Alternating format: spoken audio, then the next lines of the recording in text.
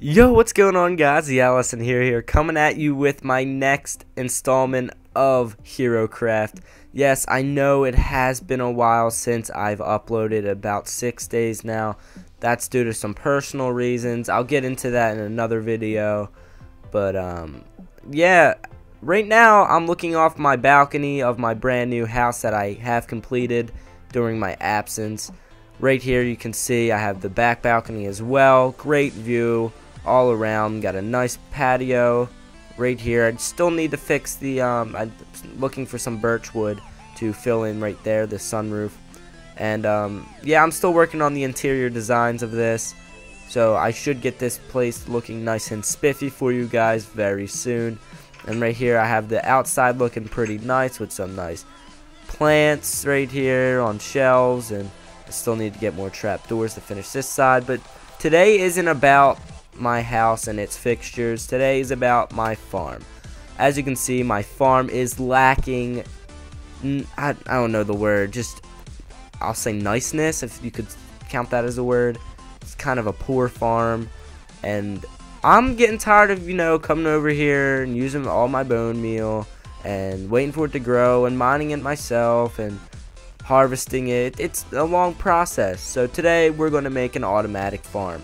So for that, we're going to need a lot of cobble. As you can see, I have all this, and this episode's all going to be about our new automatic farm. Now I thought, since I already started the farm right here, it can be here, but I think I'm going to make it face that way as the entering point, or whatever. So we're going to make an automatic, I'm not sure, it might be a wheat farm.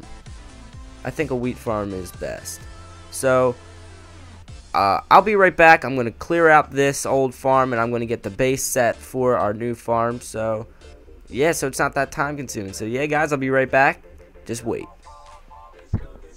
Okay, guys, so as you can see, we have the layout and structure that we want for this to work. Right here, I have the redstone in the back using these pistons to hold up the water that we're going to get very soon. I covered it up a bit. It's going to look, you're not going to be able to see any of this in the back when it's finished. And let me just go get some water. I need a bucket. Okay, I'm pretty sure I have at least one I made earlier. Where is it? There it is. Shouldn't be a problem with the water situation because of the infinite water source we made. Just going to take a couple trips back and forth, and let me place the glass down before I put the water in. So let me just hop up here and put our first block of water source down.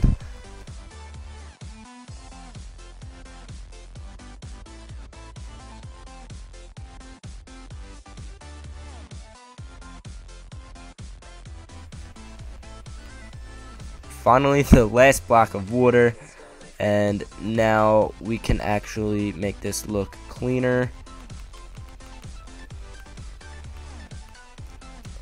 I'm not really going for like looks for this because it's mainly going to be used for its functionability, because it's less work on my part for it. So I'm actually just gonna, can I reach that? Alright, one more out. Lots of cobble. I'm actually very glad I went mining before this. Alright, there's redstone on top of that. And okay, now all this is going to be covered up with the building that I'm going to have. I'm going to have a structure over it, and right here you can see I dug out a little gully here, and that's going to be for all the crops to cycle through. Once they drop off of here with the water pushing down, they're going to cycle through and all go down in a line and go into a hopper hooked up to a chest, so I don't have to pick them all up. So I'm going to get ready to work on that, and you guys are going to have to wait again. Alright guys, and we're back for the second or third time. I can't even count how many times I cut this video up. And we fixed everything, so nothing's showing. I have the water running through to keep all this farmed. I farmed all this out, and right here I have the water running down into a little ditch where I'm going to have a little walkway down there to access the chest full of all our goods here. And we're going to give it a nice little test run. Pull the lever in the back, the sound of the water going through, trampling all the crops, emptying out right here.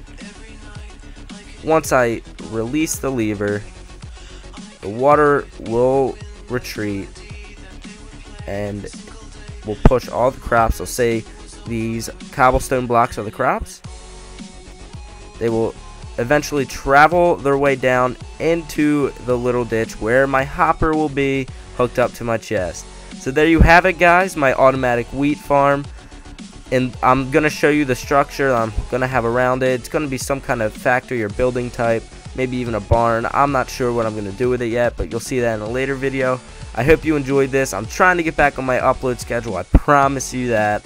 And I'm out guys, peace.